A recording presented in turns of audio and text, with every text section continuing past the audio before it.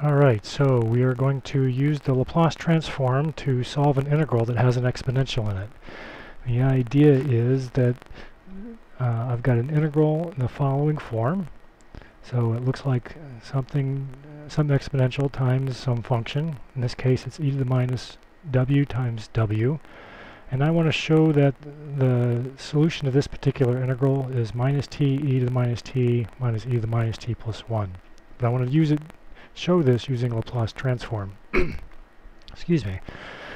So, first thing I need to do is rewrite this in a way to make it look like a convolution. So using the property of the exponentials, I'm going to multiply by 1 in a clever way. Multiply by 1 as in e to the minus t times e to the t. And the e to the t, because it's not a function of w there, I can slide it in. In this case, I want to slide in the e to the t. And I'm going to focus on the integral itself. Now the integral itself now has the form of e to t minus w times w. The w is going to be my function g that I'm going to use in my convolution. And the other thing that's left over looks like a function of t minus w.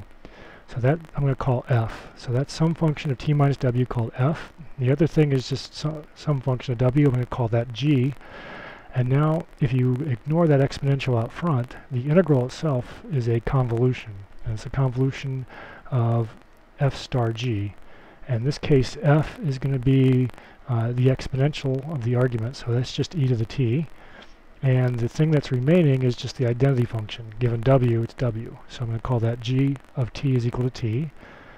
And my original expression, that original integral now, can be e to the minus t times the convolution of f star g.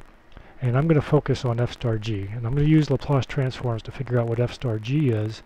And then when I'm all done, I can just multiply by e to the minus t to get the value of the original integral. So from the convolution theorem, the Laplace transform of f star g is just the Laplace transform of f times the Laplace transform of g. And Laplace transform of an exponential is 1 over s minus 1. Laplace transform of t is 1 over s squared, so I get this expression, and I'm going to break it out using partial fractions. So I do my partial fraction expansion, and I just need to figure out what a, b, and c is. So I multiply through by s squared times s minus 1, and I get the numerator on the left is 1 is equal to a times s minus 1 plus b times s minus 1 plus c times s squared. And now I need to figure out what the constants a, b, and c are. So I'm going to make a clever choice for s. I'm going to say, let's let s, not a, s. And I'm going to let s equal 1, and I plug that in, and I get that c is equal to 1. And I'm going to say, well, let's let s equal 0. And if I do that, I'm going to get that b is equal to minus 1. Now, I've got to figure out what the heck c is. Well, c is the coefficient on s squared. On the left, there's no s squared coefficients, so the coefficients of s squared on the right have to add up to 0, and that's just s squared plus cs squared is 0, so a has to be equal to minus c or minus 1.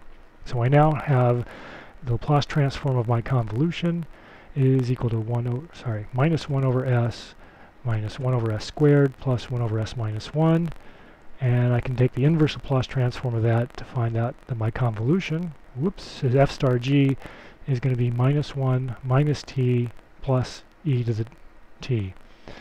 And now my original integral was e to the minus t times that convolution, so I just multiply through the whole thing by e to the minus t. And so my original integral then is e to the minus t times the convolution. And when I multiply that through, I get the expected result, minus e to the minus t e to the minus t plus 1.